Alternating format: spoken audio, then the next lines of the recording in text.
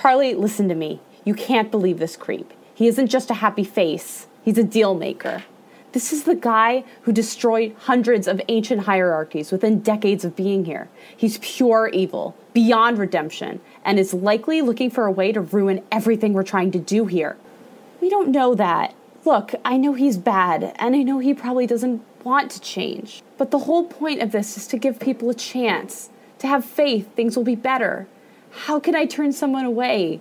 I can't. It goes against everything I'm trying to do, everything I believe in. Just trust me. I can take care of myself. Charlie, whatever you do, just don't make a deal with him. Don't worry. I picked up one thing from my dad.